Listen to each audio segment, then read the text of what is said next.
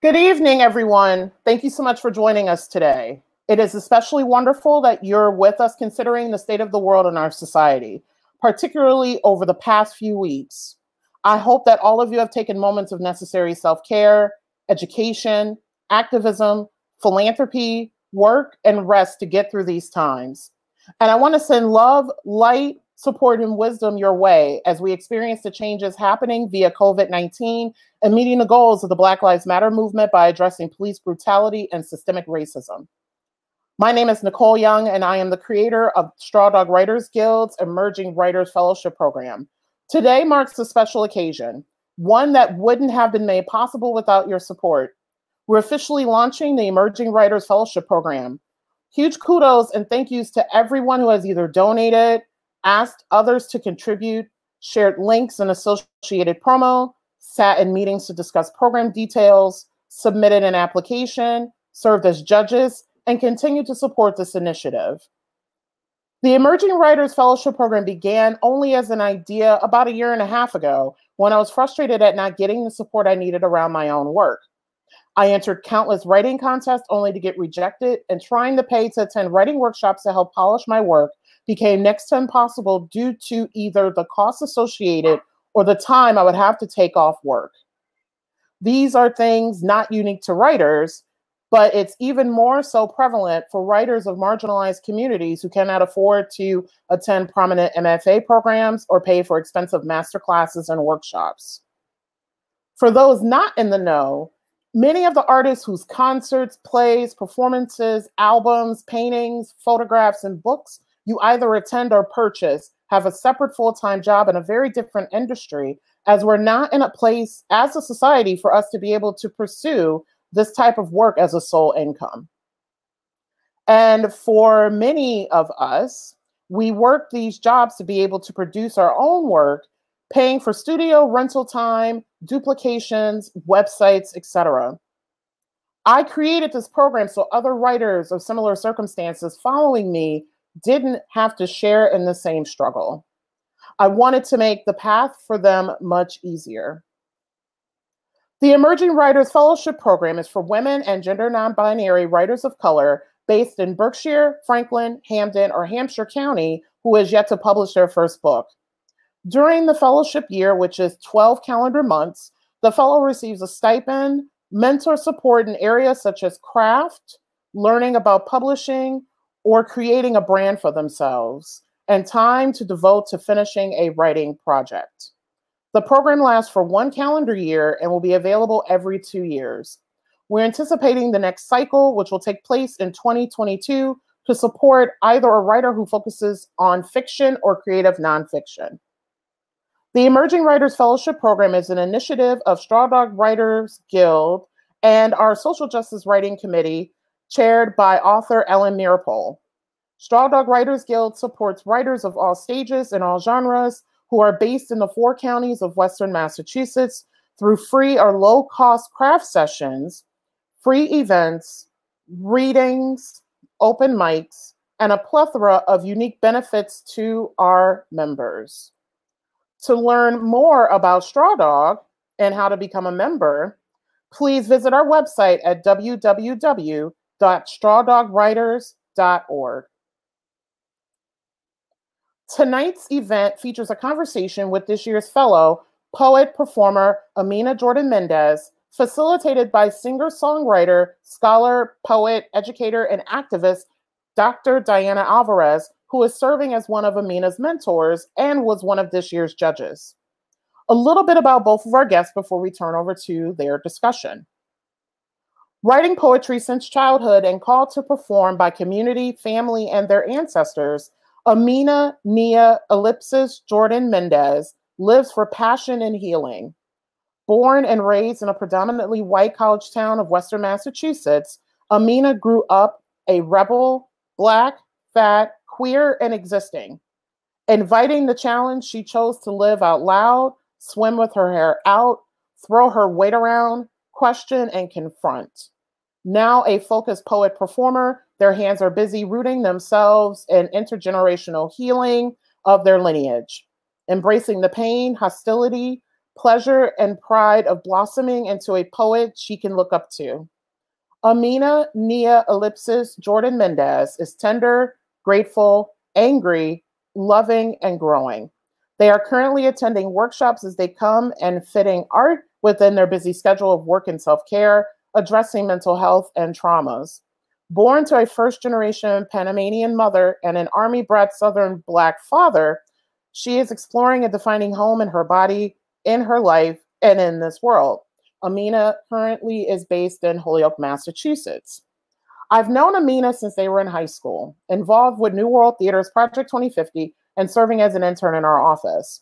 I'll never forget one of the first times I heard them take the stage. We were at an event during our time in Washington, D.C. for the International Spoken Word Competition, Brave New Voices. Amina took the mic and snatched edges and stole lots of hearts. Their work is especially brave and a well-focused lens into today's issues. When I thought of this program, this is the type of writer I had in mind for it, and I was so proud to have been able to offer this type of opportunity to Amina.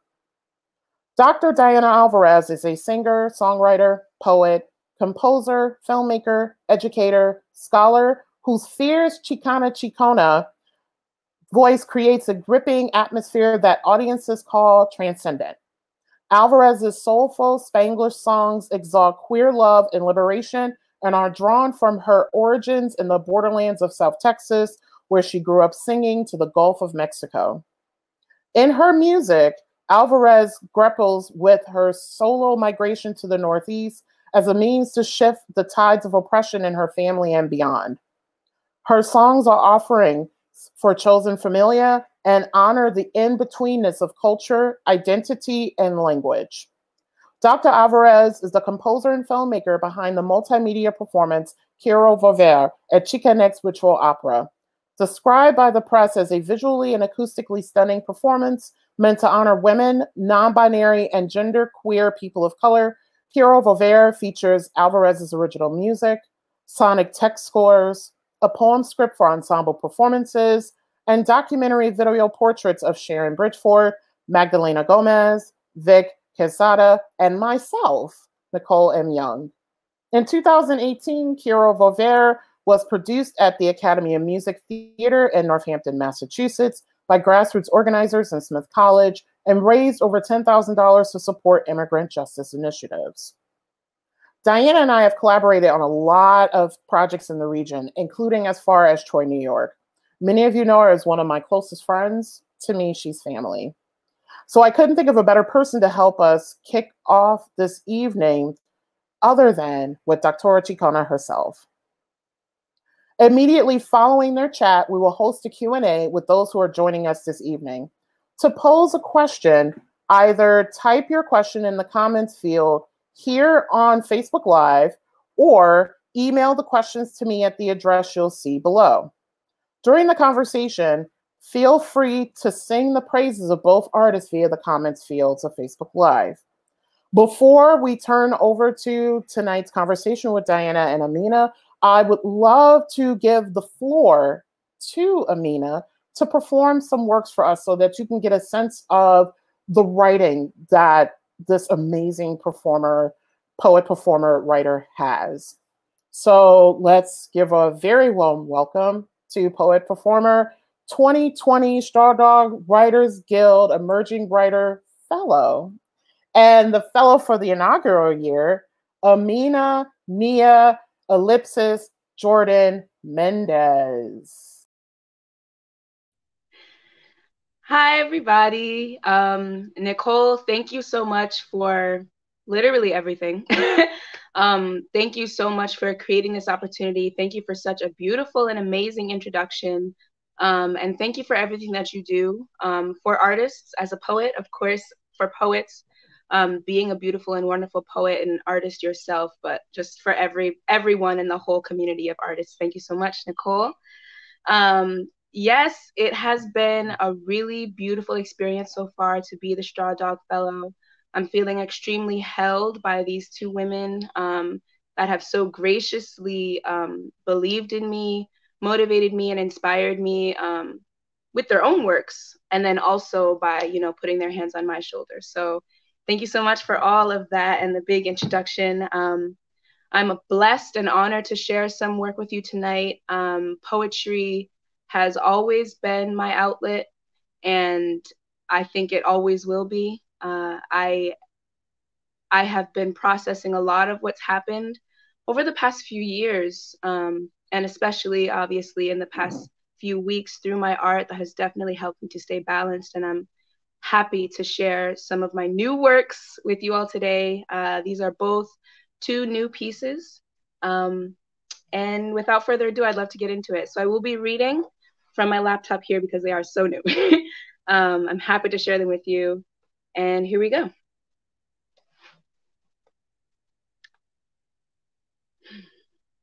Mom, I'm sorry for missing the bus all those times.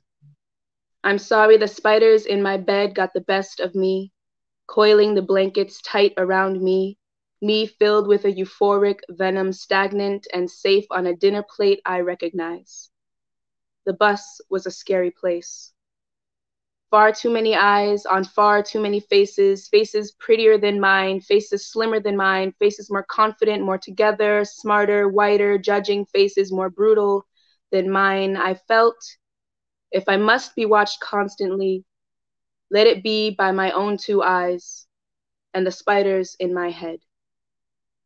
Let me pick apart and steep in my findings a piece of stale bread, living a second life in a bowl of minestrone. I know the dangers of being alone far better than those of the big wide world. And still, Mom, I know you wanted your rest too. I know the spiders in your room sought to cling you to walls and TVs and pillows. Curtains pulled and covers heavy over full thoughts linger as nests, eggs in the air, and grief so much to process. And I couldn't get myself to school. I'm sorry that we couldn't tackle our unwelcome guests together. As Frodo and Sam, swords and vials of ethereal glittering magic, our spiders hissing, climbing over one another to attack and retreat, and we, back to back, smirk across our faces, cloaked and hooded, triumphant before the dawn. We'd have breakfast. We'd have coffee and tea. We'd set intentions for the day, for the week. We'd hug and kiss goodbye.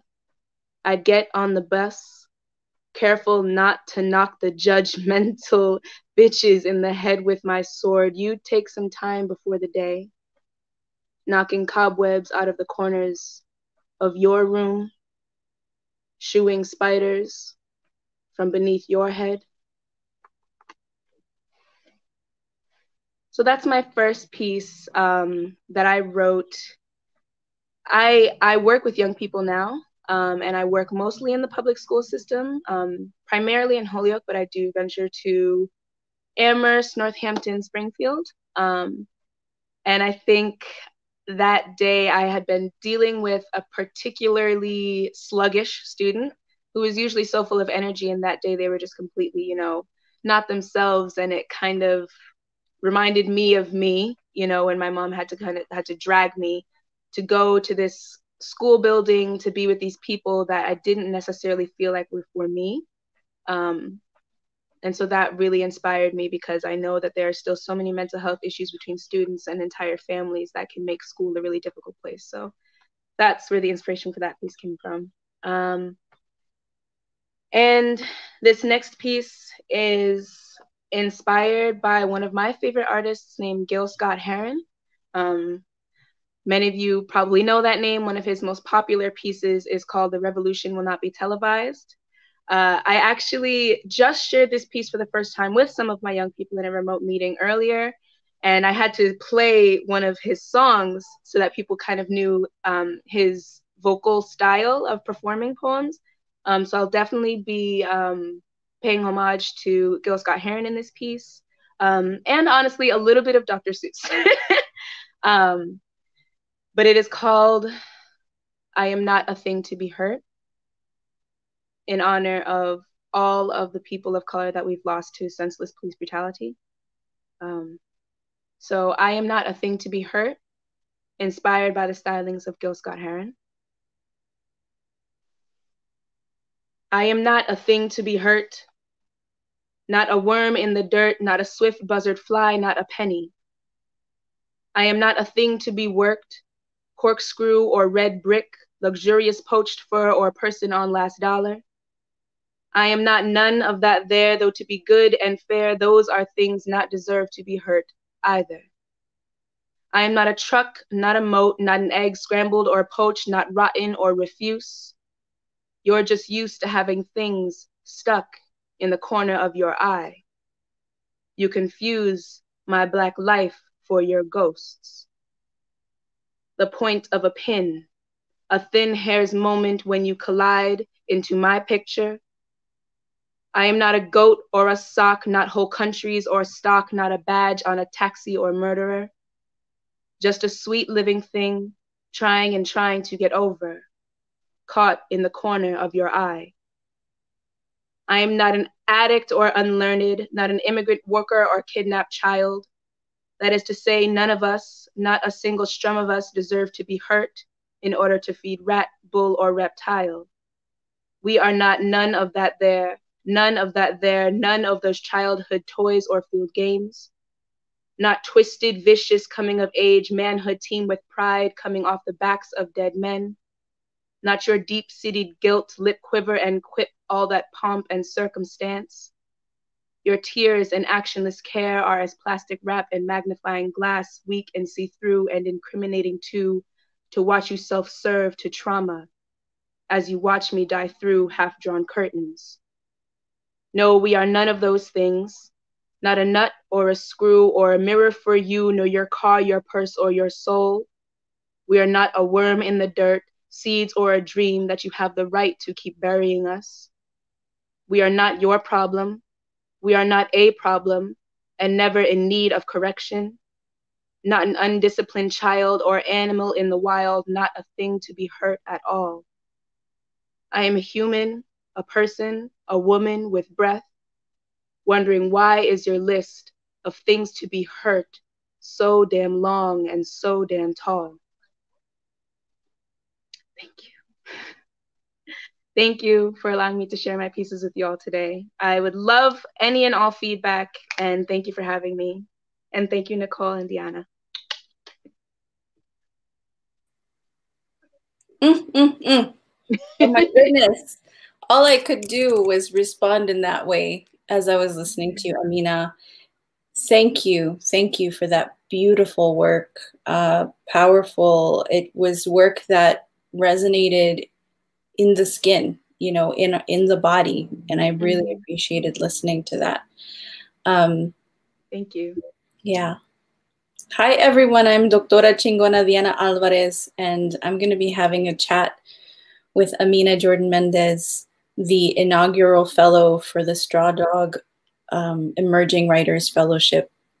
It is my honor and privilege to be here with you, Amina, and to listen to your work. And to be honest, I had questions for you as you know that I sketched out, but as I was listening to you, I was taking notes and just thinking of other things to ask. The first thing I want to ask you actually has to do with the last poem that you just read, I am not a thing to be hurt. And I want to know what you feel is the role of pronouncement in poems and in art, because what you are doing, what I heard you do was, you know, just a clear pronouncement, repeated and musical and rhythmic. And as I said, it was like a poem for the skin, for the body, because I was moving with it and responding with it. And I'd love to know what you think the role of pronouncement is for art and for activists and for people who teach and for us in the world. Yeah, that is a great question. I think that it's been something that I naturally am drawn to in my writing, partially because of the long history of pronouncement in spoken word poetry, but also in all spoken cultures, really.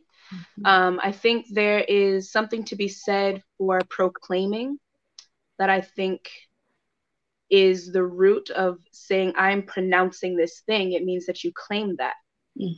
And I think that when it comes to, you know, whether it be spiritual work or organizational work or personal work, the more that you say something, or propaganda, right? The more that you say something, and the more that you claim that thing, the more real, the more true it becomes. And I know that for me, and in regards to this poem in particular, I was having a hard time writing, actually, when all of the protests and everything first started. And I was wondering why that is. And I think part of it is because an event like this does make us question. It does make us question our safety, our humanity, why it's so difficult for others sometimes to see our humanity. And I found that I needed a piece that would state that would claim that, and that would really unapologetically say, this is a true thing. This is my truth. And this is a truth that someone needs to hear and understand. So I think the role of pronouncement in writing and performing is really saying, no, this is not up for discussion. This is not, you know, a question. It's not a wonder. It's this is what it is. And that's why we chant in protests. And that's why we chant in spiritual, you know, moments. And that's why we have call and response in many Afrocentric cultures. That's where we have the storytelling that, you know, pulls you in and whispers because you have to hear, you have to know, you have to claim that. I think it's a very powerful tool. And I think just as important as pronouncement is, the absence of pronouncement can be just as powerful to show vulnerability as well. That's beautiful. Thank you. Yeah, I couldn't help but to note that down and just underline it, you know, the act of declaring directly and clearly, you know, and that came through beautifully in this poem. So I'm so happy that you shared it. And the first piece you read, what was the title of it again? So I am actually still thinking of a title. Right now, I have it kind of like a spiders on the bus. Yeah, spiders just really like, oh, what a so complex an image. I'm curious to know about your thoughts on the role of mothering to liberation. I'll leave it there. I had like resonance of intergenerational healing. And just from your, you know, like on social media, I've seen you celebrate your mother, and I'd love to hear, yeah, your thoughts on mothering to liberation. Yes. Oh my gosh. Big shout outs to mom. Per usual. So many moms around the world deserve these big shout outs. Yeah, I think my mother mothered me the very best that she could. And that was amazing. You know, she was an amazing mother. And I think that when we think about mothering to liberation, we think about how we inspire and set up our children. We think about how we show that we believe in them, how we feed and nourish their ideas and their questions, all of which my mother did, all of which most mothers and parents and anybody in that position in a child's life does. And then there is this other element of, like you said, that intergenerational kind of trauma, those intergenerational injustices that we do remember in our bodies, and in the ways that we were mothered. So in this poem, I'm really thinking about how we're both amazing women now. We both have always been amazing women and girls, and that the ways that our mental health challenges kept us from achieving rest was something that was felt in our household. So I was never ready in the mornings. I just wasn't ready to leave the house. I wasn't prepared mentally or spiritually or emotionally to, as I saw it, be fed to the sharks, right? And on the flip side, my mom was like, please just go take yourself to school so that I can have, you know, the hour and a half that I need to get ready to face my world. And a big part of her world was being able to provide for us, right? For me, in the most basic of ways, food, shelter, water, right? And love, and all of the things that she also managed to do amazingly. So when I think of mothering liberation, I do think of the larger scale things that my mom was able to do, like talk to me about, you know, Black identity, Afro-Latinx identity, poverty, poor people's rights, workers' rights, everything that we've talked about, you know, honoring worldwide cultures and not just your own. But then also that delicate balance between your own personal interactions and your own ways of taking care of yourself and one another. Because even our relationships are reflective of the systems of oppression that you've experienced. You know, it's easy sometimes to focus all on work, and not take care of yourself, or fall back from feeling like you can do things because people tell you that you can't, et cetera, et cetera. It's beautiful because, you know, in my own work, I focus a lot on motherlessness and building family. And it's a beautiful just moment to listen to you speak about mothering and liberation, and to speak about, you know, the things that get passed down and the things that get left out, you know, and it is rhythmic, you know. I always think about rhythm and how we miss some beats and we collect others, right? I was thinking about your bio, you know, the section where you talk about growing up in this area in Western Massachusetts. And I wrote down fat, black, queer, no, rebel, black, fat, queer, and existing. I mean, I love it. And you have also spoken about Afro-Latinidad as well. So I'm curious to know about you holding all of that space in this particular area, and what that experience has been for you as a creative person, as an expansive writer in this area. Yeah, I always felt like a rebel as I was growing up, because I think that's just my natural personality. That's what you know, that's just kind of my, how I prefer to believe in myself. Yes. As a kid, I was like, I'm probably going to be a skateboarder. I'm going to do all the things people don't think I'm going to do. You know, I was always tomboy, everything. So I always considered myself a rebel. And as I grew up more and more and more, I realized, okay, are you a rebel? Like, check, yes. But also, are you a rebel, or are you just yourself? Are you just fat, black, queer, and alive? And do those things just automatically make you a rebel because there are so many pieces to you that most of the people around you can't quite understand or grapple with? So that was definitely something that I realized growing up, that if someone was going to see me, you know, solely as the angry or the wild or the depressed Black girl, then sure, if that's all that they're going to see of me, then make it a show, you know? Yeah. And as I continued to grow up, you know, we're all still growing. As I continued to grow up, I realized that this magnifying glass, you know, this really pointed and directed attention that is on Black youth to be strange, to be messed up, to be at risk, to be dangerous, to be misunderstood, is not a narrative that others have the right to place on you.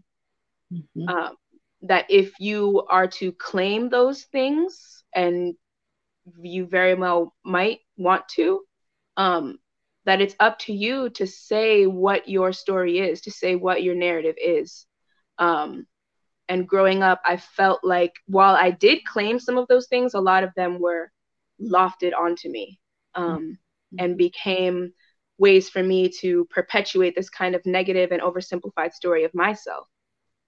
So it has been a lot of peeling back the layers of what Amherst taught me about myself, of what Northampton taught me about myself, of what Holyoke has taught me about myself. It has been a lot of really saying, okay, well, how do I show up in these spaces that's authentic to my soul, to my being, to my desires, and to my humanity?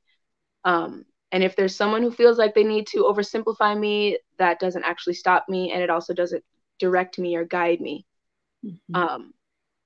And I think being an educator in this area has very much empowered me with that foresight. Because when I think of the young people that are dealing with these types of stereotypes that are being flung on them, you know, whether it be by teachers or neighbors or people at the store clerks, you know, I want them to know that while these things might still be true, that they do have a right and they do have the power to live a completely different narrative than what someone might place on them. So that has definitely made my experience as an artist and as an artist educator very, very complex. And I can see the connection between your teaching and your performance work back to, you know, why you find declaration to be so powerful, right? To claim all of the honest parts of you and your humanity, right? And it seems one of the things that I am listening to and hearing is that lineage is really important to you. I know that you've expressed to me that teaching is really important to you. So would you like to speak more about that? Your role as a teacher and what you love about it, what brings you joy there? So it definitely is, it feels like a bittersweet thing to talk about because I haven't been able to teach in person in a while and I'm definitely missing it. definitely missing it. But I found, you know how they have that little diagram that's like what you're good at, what you love to do, and what you can be paid for, and it's like perfect in the middle, whatever. Yep. I have felt that working with young people is that thing for me. While I am a very passionate poet, and this is also something, you know, of course, that I pour myself into. Even my poetry, I think about through the guise of young people, and specifically young people in marginalized communities, whether that be class-based or race-based.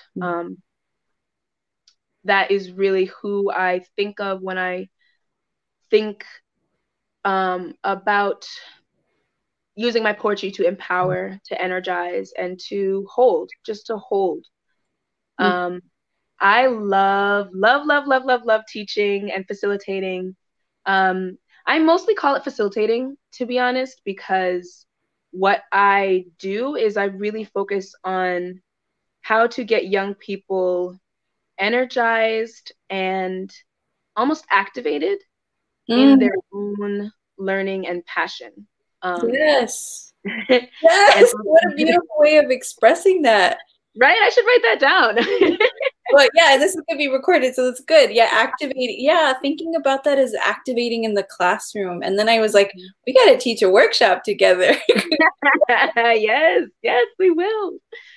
Yeah, because I don't feel like I'm, especially because I'm talking about privilege, oppression, power. I'm talking about systems of inequality. I'm talking about Afrofuturism. I'm talking about envisioning a new world where young people don't have to ask permission to speak. I'm thinking about just we're all in here. So what are we doing today? You know, so I hesitate to call myself a teacher and consider myself more of a facilitator because there's already so much rich knowledge and experiences in the room with young people that I really just am really very passionate about bringing out. I'm really passionate about young people hearing grown-ups talk and not feeling like they're being dismissed. I'm really passionate about young people feeling like when they go to an organization that's meant to be for them, that they feel they have the right to ask for changes and to bring up ideas and to question things. I'm really passionate about that. I think that while we have had male-centered leadership, we also have had adult-centered leadership in many ways across the board. So I'm very passionate about youth leadership, and I think a lot of that starts with youth advocacy. So even when I'm in the classroom or at a community center, talking about, you know, maybe just like simply an intro to poetry, you know, we're strictly talking about poetry. I understand that it's also important to talk about, like, okay, so how have you all experienced being silenced in your lives? How is you writing a form of liberating your voice, a form of liberating these ideas and beliefs that people haven't given you the time or space to share? How is you journaling your commitment to not believing that you deserve to be silenced? How is that also a way for you to process all of the things that happen to you throughout the day, where you are teaching yourself? And I think that workshops and, you know, residencies, pardon, and just being a teaching artist and a facilitator in that way is really fulfilling for me. Because you're right, that lineage, I want to know that the young people behind me are good, are confident, are strong, and believing in themselves. Yeah, and I'm a firm believer that we should have mentors who are younger than us, you know, that every generation should. And I feel that, you know, when you frame yourself as a facilitator, that's what you're doing. You're creating a space to be taught as well. Right, right. Or creating a learning environment, you know, it's beautiful. I want to turn to you and your vision for yourself. And when I'm asking these questions, I want you to think about your joy, your ecstasy, your liberation, right? So what do you envision for yourself as a writer, as a performer, as an artist, you know, in terms of like all the things that you could do, all the expansive ways that you could grow? What do you envision? This is a very exciting question, because I think we all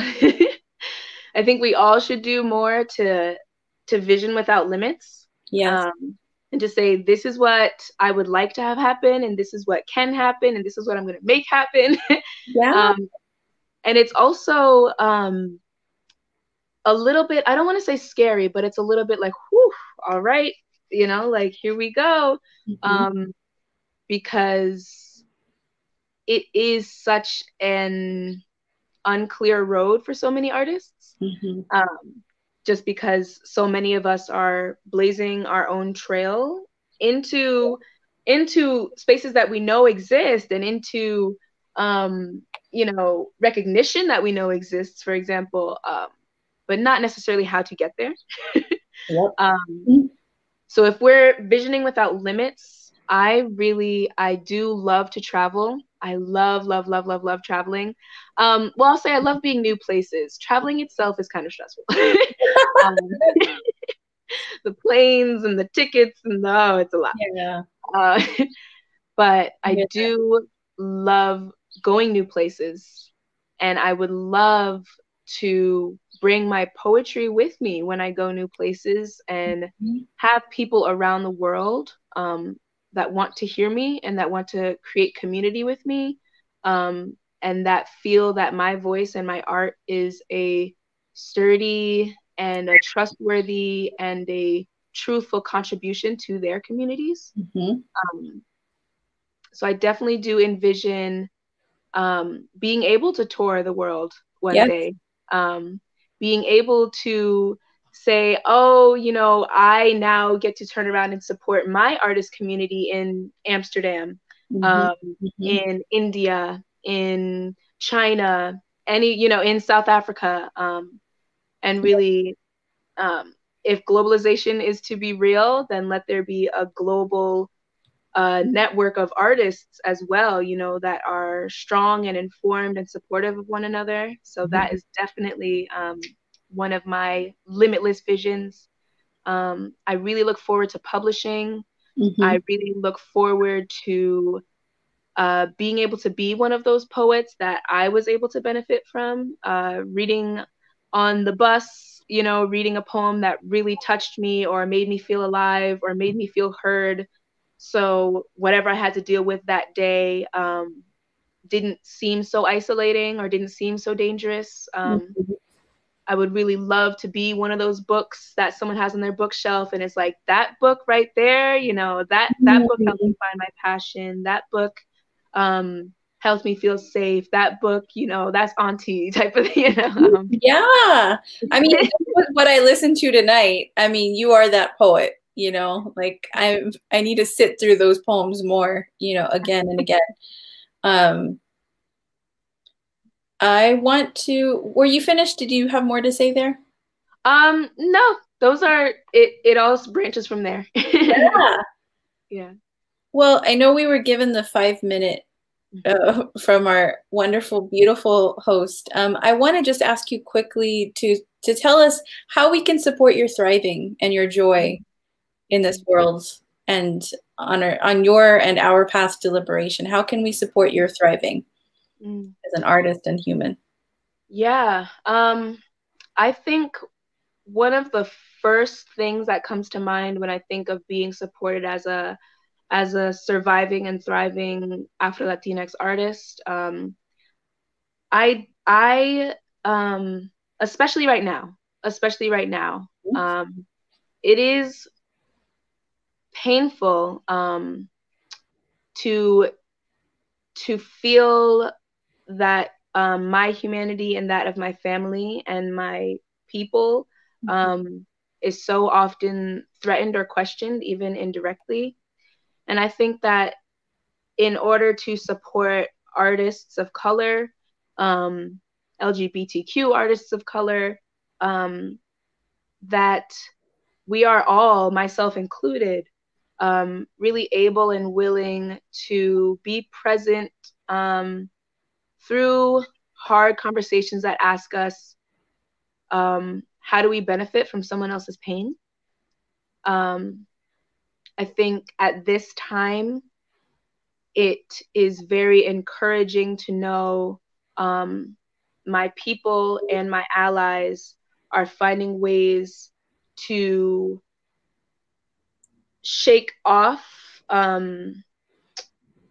lifestyles and certain beliefs and even certain phrases or shopping at certain places that aren't aligned with the world that we need to create going forward. So whether that be, you know, really committing to having that Black Lives Matter sticker on your car or the sign on your door, or jumping in when you hear a really inappropriate sexist, racist, or classist joke, or, you know, just really thinking about the daily things that we can do every day to continue supporting humanity. I know that that type of energy is very strong. And as an empath, I think that would do a lot to heal so many of these empathic artists in the world right now. And I really do want people to continue listening to children, listening to children, apologizing to children, congratulating children, not interrupting children when they speak. You know, I think that's incredibly important in that same vein of supporting humanity. They're humans too, right? And they do have rights. And I think, yeah, I'm really blessed and honored to have people who want to engage with my art. So keep engaging with my art. Send me emails, send me questions, send me events, send me feedback. I'm very much a community poet. I really look forward to writing with others, to sharing with others. So I think that helps me to thrive a lot as well. Yeah, all of that. Thank you. Thank you. So I mean, I just have to say, if ever people wonder how to support a thriving, independent artist, expansive in her existence, this Amina Jordan Mendez just told us how. So thank you, Amina. Thank you for the power of your words, the rhythm, the beauty, the ways that you reach us, you know, in the body, and with so much intention. Thank you. Thank you. Thank you so much. Happy to be here. Yay. Yay. Nicole, I'm waiting for Nicole. She says she's going to start the Q&A. Yay. Here I am. I'm back. Woo! So we're going to go ahead and start the Q&A. I did get a couple of questions from attendees during your little conversation, which the conversation was extremely powerful and amazing. And I couldn't think of two other people who could have had that type of conversation. So thank you so much.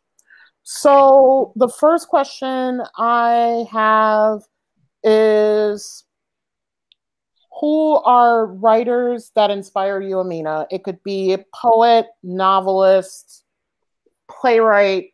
Who inspires you and why? Mm-hmm. That is such a great question. I always love that question. Because I am absolutely one of those people that I find that most of my really kind of like radical, almost foundational inspiration in terms of writers are usually novelists and journalists. So I would say some of my very favorite writers are James Baldwin, Toni Morrison, Ida B. Wells, and someone I'm reading right now is Danez Smith. I've definitely mentioned them a couple times in some of our emails even. I actually just reached out to them too. I was like, how do you do what you do? You're amazing. So that is kind of who I'm fangirling over at the moment. And the reason for that is I think that James Baldwin and Ida B. Wells are some of the best journalists that I've ever witnessed. Obviously, Ida B. Wells is way, way back in the day, right? But I think she really opened the door for so many other Black journalists and writers to really unapologetically and unflinchingly face the issues that they themselves and their community were dealing with in really beautiful and poignant ways, and very brave ways too. So I'm really proud of them as writers and as creators, and the things that they were able to leave behind for people to continue to build with and grow from. And if anyone hasn't seen I Am Not Your Negro yet, not by James Baldwin, but the sort of like documentary on James Baldwin's work, please do check it out. It's amazing. And also Toni Morrison, as one of my writers, does have a similar thing out called The Pieces That I Am. I think it's called The Pieces That I Am. Mm-hmm. Absolutely beautiful testament to ancestral knowledge, to really being grounded in her body and her experience as a woman, a mother, a person of color, a writer, and a community writer. You know, she worked for a publishing company that really helped so many other writers get their voices as well, or be heard, rather. They always had their voices, but be heard. And so I'm proud of the writer that she is, not only because of the amazing things that she writes, but because of the type of writer, the type of person that she was, and how infused those two identities really were. One of my favorite quotes, or not necessarily quote, but she did an exercise, I think, where she wrote, okay, what are all the things that I have to do? It said, go to the grocery store, mother my child, mow the lawn, cook dinner, edit this book, blah, blah, blah, you know, this whole long list. And then she said, okay, make another list. What do I need to do? And she said, mother my child and write. And so I really think that that just commitment to being a writer, to being an artist, to believing that your writing is not only your life force, but someone else's life force, that's really beautiful to me. And Danez Smith, because, oh, wow. I, for a while, had forgotten how rich and delicious metaphors truly can be when you don't think about it too hard. You know, when you really just let your feelings speak for you and try not to make too much of it, it ends up being so much more than you might have planned for it to be. Not saying that is their process, but that is what reading their writing has awakened in me over the past year or so. Oh, the next question that I have for you is, what blocks, obstacles, or new directions you hope to address in your work, and how will this better your poetry? Yeah, I think one of the biggest obstacles that I have found previously is really being almost so much of an ethereal kind of artist that I could just sit around and write poetry all day. And often finding myself stuck in that, okay, what is the next step? What are the legal next steps? What are the logistic next steps? What are the ways that I can connect and support other voices while also being sure that I contribute to this, you know, growing or this revival really of young people and adults in poetry. You know, how do I join this really global conversation that is outside of just creating poems and, you know, having forums here and there or having sharings here and there? You know, how do I really how do I show up on this global platform in a way that is true to me? So that has been a block and an obstacle. And I know that this program has already helped because of the ways that I've been able to talk to Diana about, you know, I was able to just be brave and just say, like, I don't really know. You know, just say, I would like to publish, but and just feeling, you know, like, okay, well, now I have the time, the space, you know, this dedicated space with amazing supporters, you know, Nicole and Diana, who are going to be like, okay, just let's talk about it. Let's just talk about it, you know, instead of being like, okay, well, do you know the copyright code yet? Or which one has been published? How, you know, none of that. It's just like, let's start from the beginning.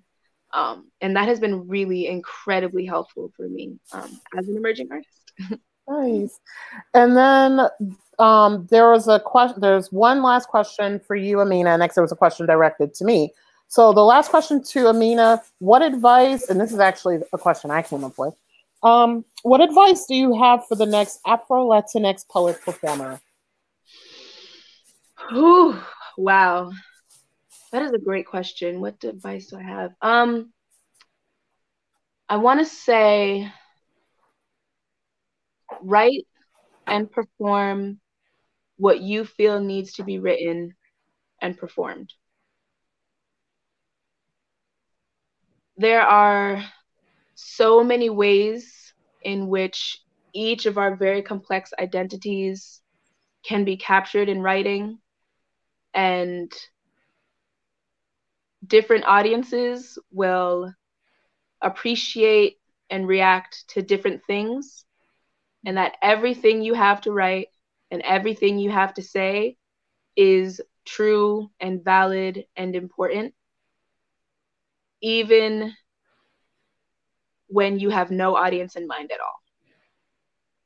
I think that as a performer, it can get really easy to think so much about the audience and not so much about what your heart and your ancestors are telling you. And that we do need to remember, for our own health and well-being, that our art forms are for us first. Thank you for that. Thank you so much, Amina and Diana so much for an amazing chat this evening. So before we close for the evening, I'm going to share a little bit of information on the organization itself that brought to you this event, and also a little bit of information about ourselves, the three artists that were featured this evening. So to learn more about Straw Dog Writers Guild, you can visit our website at www.strawdogwriters.org. And to donate to Straw Dog Writers Guild, you can visit our website and then go to Fund Drive. That direct link is www.strawdogwritersguild.org/fun-drive. To learn more about the artists that were featured this evening, including myself and Diana, Amina is on Instagram at Ellipsis Speaks. Dr. Diana Alvarez is at www.diana-alvarez.com. Social media at Brana Wana. And then myself, I am at www.NicoleMYoung.com. And on social media, I am at Coco_Pen Explore. And then the last part before we close out this evening is this is how to support our guests. You could support them by donating cash directly to them. This is Amina's Cash App name. And then this is Dr. Diana Alvarez's information via PayPal and also Venmo.